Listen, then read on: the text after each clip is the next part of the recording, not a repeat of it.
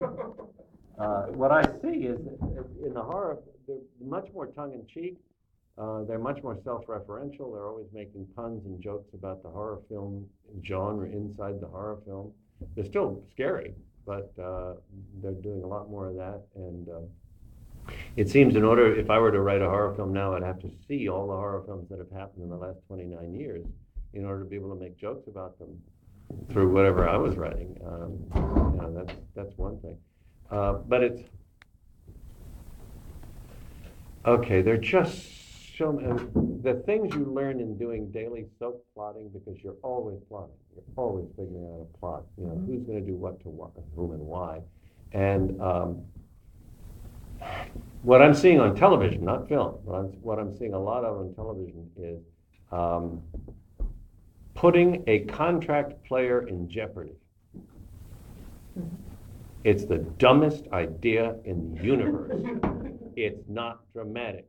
Everybody in the universe knows the contract players on a network show or even and so suddenly you have them flatlining, crushed by a building.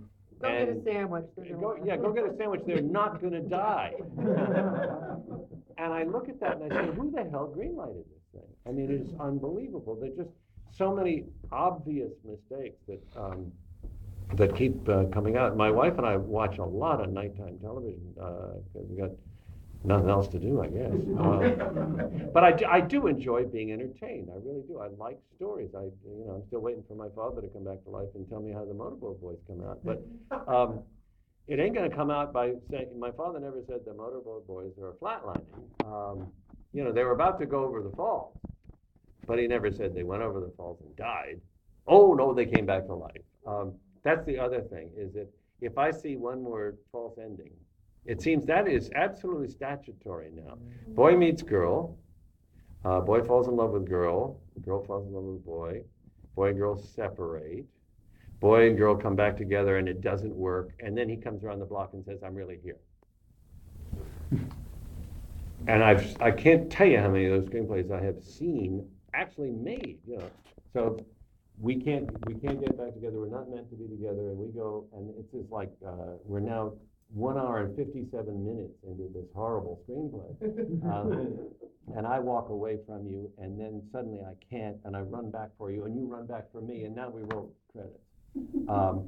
It's just, I don't know why, because they're all trying to do one Harry and one Sally. Well, but I've seen those.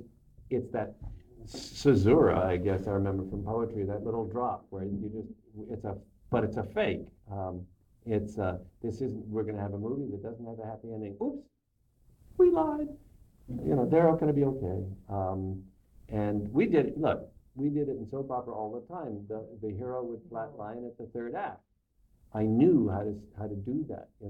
Oh my God, we're losing him.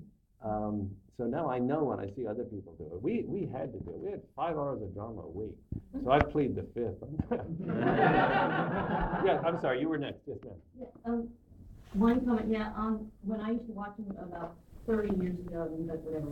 Yeah. They would die and then the twin would come back or something. Oh, yeah, well that's funny you should say that. The twin has to come back because, all right, now we're into the psychosocial part of the soap backstage. All right, I come out of college as an actor. This is not me, obviously, because I'm not an actor. I come out of college as an actor. I get hired on Guiding Light. And I'm very popular for 3 years. I'm the Noodle Studley guy, and I'm the doctor, the intern, the whatever. I'm suddenly making $4,000 or $5,000 a week. I'm having a wonderful time, and whenever I go out to bars and restaurants, everybody knows who I am.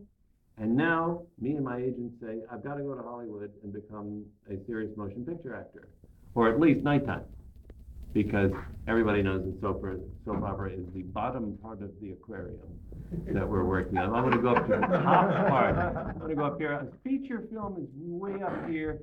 I'll settle for an indie, but if worse comes to worse, I'll take a pilot.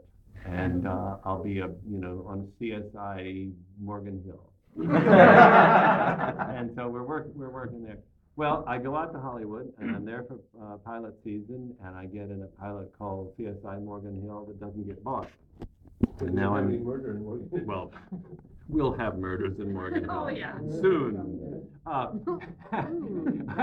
And, so now I'm out there and I'm renting a condo with my savings from soap for 3 years. Remember, I was making $4,000 or $5,000 a week. I'm doing really well. And I'm out there and I'm getting readings and I'm going out to auditions and whatnot.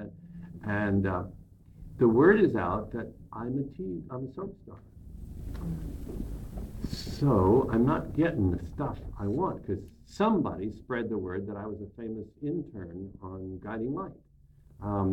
And so people are saying, well, yeah, I like what Victor does. He's really good. He looks right for the role and everything. But